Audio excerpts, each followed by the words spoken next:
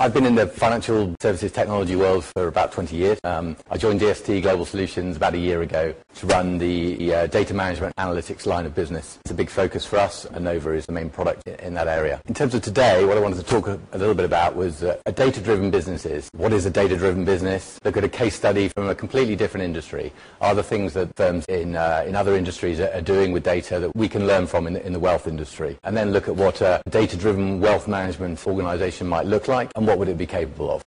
What is a data-driven business? Well, all businesses generate data and use data to some extent, but a data-driven business is obsessive about data, about collecting data, about analyzing data, and about using objective, concrete data to drive their decision-making. And importantly, a data-driven business sets targets and measures performance based on that data. And they create a feedback loop. So they're obsessive about measuring everything, measuring the impact of change, and optimizing change to improve the business. And interestingly, when you look at the successful data-driven businesses, it's not just about the data, it's about the insights that they generate from that data that's clearly important. And they put the client absolutely at the heart of everything they do. I think that's hugely relevant from the wealth management industry. Many firms evolving perhaps from more product-centric to being a truly client-centric organizations. In the online world, the likes of Google, Amazon, and Facebook are all obsessive about gathering large quantities of data about their customers, about the environment, and using that data in innovative ways to drive their business. It's actually an example from the offline world, the bricks and mortar world of supermarket retailing that I wanted to look at in a bit more detail. Tesco is a global supermarket retailer, headquarters in the UK. And their journey to becoming a data-driven business began back in the mid-90s. Supermarket retailing is a phenomenally competitive environment, and they realized that improving customer loyalty was absolutely key to their success. And they had the vision to realize that gaining a much deeper understanding of their customer would enable them to improve or increase customer loyalty. And they realized that gathering data about their customers would enable them to do that. So they began working with a data analytics company, a firm called Dunnhumby, and that led to the introduction of the Tesco loyalty card. Unlike most wealth management firms, Tesco didn't really have data about their customer behavior, their customer interactions at that point. Our introduction of the loyalty card allowed them to gather vast quantities of data about their customers' buying behavior. And they used that data to drive much greater understanding, deep analytic techniques to understand their customer and use that to drive increase in customer loyalty. And it was very successful. Over a 10-year period, they grew their revenues from about 8 billion to 30 billion. In a very competitive environment, they grew their market share by over 10%. As the saying goes, they liked it so much that they bought the company. They actually they bought the analytics consultancy they were working with. Tesco now offer advice to firms wanting to do this. And they're moving into the they have moved into the financial services world. This philosophy is absolutely with us in our industry today. Look in a little bit more detail about what they did. As I said, customer segmentation was key. They gathered vast quantities of data, and they used some fairly sophisticated analytic techniques to mine that data and to look at the correlations in terms of different products that customers were buying. They segmented the customer base into about 25 different lifestyle segments based on buying behavior, and they identify segments like, for example, maybe value-conscious families or eco-warriors, customers with a propensity to buy environmentally friendly products. And that client segmentation allowed them to target their customers in a very targeted and relevant way. So they could offer incentives to customers that were directly relevant to the things that those particular customers were interested in. So personalizing the experience using the data is a key aspect, I think, of data-driven businesses. As I said, change measurement. They measured every change they made and looked at the effectiveness of that. So, for example, if they moved the positions of product within the store, moved a product up to eye level where it's more attractive, they were able to measure the impact of doing that, or to the end of rows, which is the prime position, I'm told, in the supermarket world. They could measure the impact of that on the product profitability and on the store profitability. Product supplier feedback, again, hugely relevant, I think, for the wealth industry.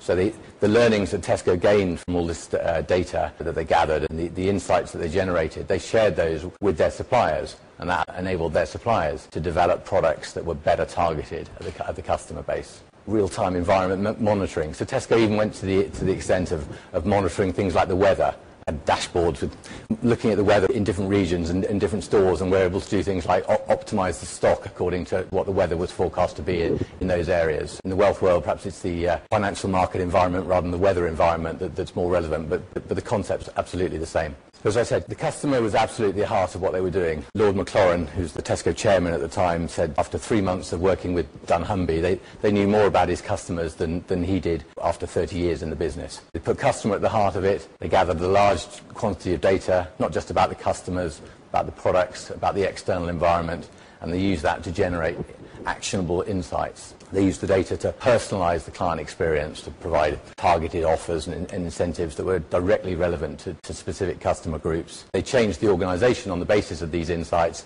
and they measured the impact of that change, and it evolved and continually improved. And as I said, it was phenomenally successful.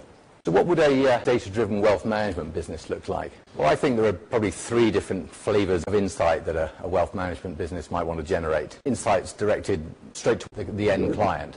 Insights that might improve the client's user experience, optimize their investment behavior. Then there are insights directed towards the relationship manager. I think it came up on the panel. Anything that will help the relationship manager deepen that client relationship. And then insights directed towards the enterprise. How do we run the business more effectively as a whole? And there may be some differences between private banking and the mass affluent world, but I think the fundamental principles and concepts are absolutely similar. And even within those different sectors, different customers will have different preferences about how they wish to be served and engaged with, and so flexibility is key. As we talked about, personalization is fundamental. A one-size-fits-all offering is not the answer here. I think there are really 4 steps to becoming a data-driven wealth management. Firstly, it's about generating the data, and it's about aggregating that data, bringing it together so we can make sense of it and do something with it. And it's about generating insights from that data. And lastly, it's about distributing those insights. I don't think we're in a bad place. A lot of the building blocks are already in place to do this. Probably about taking things to the next level. A lot of the data is already there. We've got data about customers, we've got profiling data, we've got product data, we've got pricing data, transaction data, position data. A lot of that data is time series data, so we've got a lot of it, and we've got going back in time. We've got data about our clients' investment goals. That's hugely valuable. We have information about our clients' wants and needs. That was the holy grail for Tesco, really, to try and imply that from clients' buying behaviour. But in the wealth world, we have some of this already today. Vast quantities of analytic data, performance data, risk information. Things like competitor activity, external events, marketing activity. Maybe that's data that's less easily available, and firms will need to make decisions around how much of that data they need to go out and acquire. And there's a cost and a value to a value to data and a cost to acquiring and storing it. And clearly, data that's high value and low cost. So top right on this in this matrix is great. That's the stuff we want. And firms will sort of need to make a judgment call about how far along where the cut-off line for them is in terms of the trade-off between cost and value. And that'll be different for different firms. It may well change over time. And things like investment in technology infrastructure will drive changes in the cost of acquisition and storage. And new developments in technologies will potentially reduce storage costs and things like this. So it's not a static picture by any means. So, as I've said, a lot of this data exists, so maybe the need to generate and acquire some more data. But I think a bigger challenge perhaps is around aggregating and making sense of the data. It's about bringing the data into a single context. If all this data is sitting in separate silos, different data models, in different applications throughout the organization, it's very hard to do anything meaningful with it. There are a number of ways that you can address that, but probably the most straightforward is to bring it into some form of investment data store, consolidate it into a single, complete, coherent repository of investment data. As you do that, there's a need to map it all into some consistent data model so that we can start to make references between different types of data. I think it was touched on earlier that the ease of integration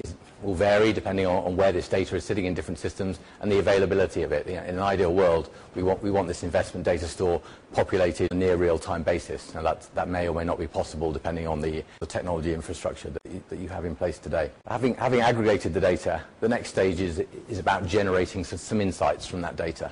So we have some business intelligence applications out there today. They're useful to some extent. I think they're often targeted more towards the enterprise than they are towards the end customer, and they're often somewhat passive. They don't support ad hoc analysis. They may not support or they almost certainly don't support the sort of event-driven alerting type of business intelligence solutions that I think organizations need in the modern world. So what do we need? Well, I've termed it an insight generation engine. Sounds like a fairly grand title, but I mean, the key responsibility of this insight generation engine is to proactively generate small, timely, specific, high-value, targeted insights to prompt or aid a decision. It's about creating useful insights from the data for clients, for relationship managers, for the business managers. There are some capabilities needed to do that. You may need to mine large data sets, and there are some emerging technologies in the world of things like big data that can probably help there. And a tool that's capable of supporting a wide range of analysis techniques. And these should be simple and fast to deploy. The idea here is that we're supporting a highly creative environment, and things need to be quick to test out and to refine. And the insights need to be stored because they have value. So what are the sorts of insights that we might want to generate? Well, here's just a few suggestions. In terms of client-targeted insights, investment performance. We're probably already doing some form of basic performance measurement reporting. But there's so much more that could be done. Support for ad hoc analysis, risk-adjusted performance, attribution analysis, understanding where that performance has come from, allowing custom grouping when you're analysing performance. And we can start to personalise the experience by looking at performance directly related to the client's investment goals. In terms of portfolio monitoring, we could allow clients to set exposure limits, for example, based on sector or country, or to set particular gain-loss targets for particular portfolios or individual investments, and then generate alerts when those limits or targets are hit. We could start to proactively deliver market information to clients based on what they've told us about their particular interests or information that's directly relevant to their holdings. And we could start to generate alerts based on market events. So if the client's particularly interested in Hang Seng reaching a certain level, we can alert and notify when that happens. From a relationship manager perspective, we can use that segmentation analysis to give them much greater understanding of their client base, and potentially use that to start to identify cross-selling opportunities. So if a particular client segment has a propensity to buy a certain product, but a particular client hasn't invested in that product, then we could start to prompt the relationship manager to maybe have a discussion about that. We could improve the advice that the relationship manager is able to offer by analysing a combination of market events, client goals, portfolio profile and product features to generate really specific and targeted and relevant advice and timely advice.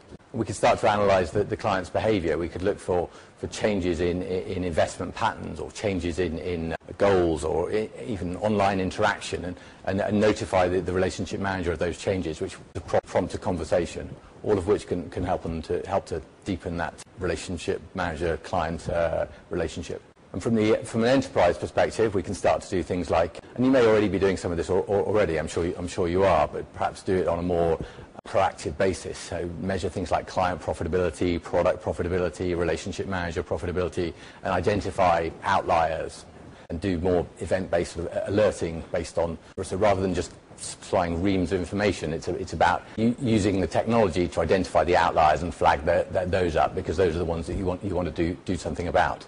We can start to look at the efficiency of the organisation, look at things like relationship manager productivity or the return on investment from a particular marketing campaign. And we can start to monitor competitor activity in news and feed that into the system and look at the impact of competitor activity on our business performance. So having generated some insights, the last stage is about distributing those insights.